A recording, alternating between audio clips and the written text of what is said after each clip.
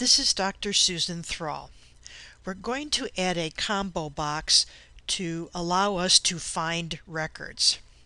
Previously, we added a simple combo box to just display customer names and customer IDs that go along with particular contract numbers.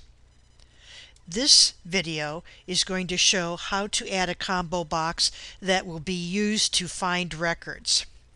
We have a total of 66 records. We don't want to have to page down through 66 records, possibly, to find the record we're looking for. We're going to use a combo box, and when we drop open that combo box, we will choose a record, and then that record will display immediately in our form. We begin by going to Design View. The first thing you must do is to make sure that you have as your record source a table or query that you want to use to find the records. So we're going to select the entire form.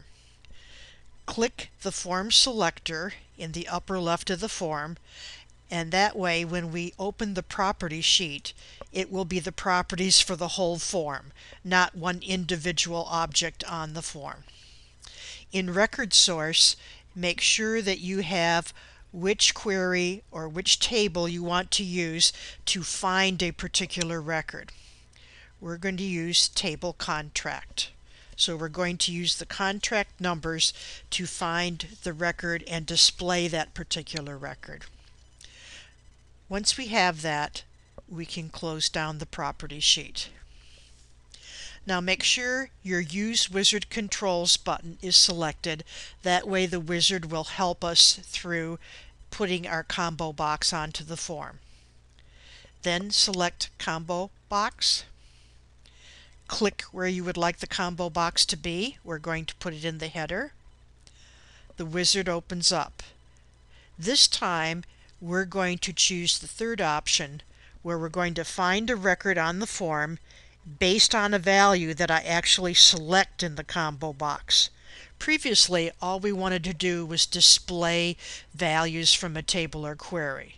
This time, we want to use it to change what's in the form to show the information about the record that we select in the combo box. Click Next. Which fields do we want in our combo box? We're going to use Contract Num. That's how we're going to find our records. Click Next. The Contract Num column does not need to be resized. If you scroll down, you will see it is large enough to fit all the contract numbers. Click Next. Lastly, what label would you like to see in your combo box? So instead of Contract Num 1, we're going to put in Select Contract. Click Finish. We now have a new combo box on our form. Let's go to Form View and see how it works. So up here we have Select Contract. We drop down the arrowhead and all the contract numbers are there. So let's say we wanted to see one of the contract numbers closer to the bottom. Let's say we wanted to see 3099. So I click on that and immediately my contract number and the information about that contract changes to 3099. Once again, I'm dropping down the list of contract numbers. I choose one off the list, and immediately the form changes to display that information. So we have two different types of combo boxes that we have on this form. The first one we put on in part 1 was just to display information. So contract number 3110 is for the Department of Neighborhood Development. This combo box in our header was used to select which record we wanted our form to display. When you are developing combo boxes, think of the purpose.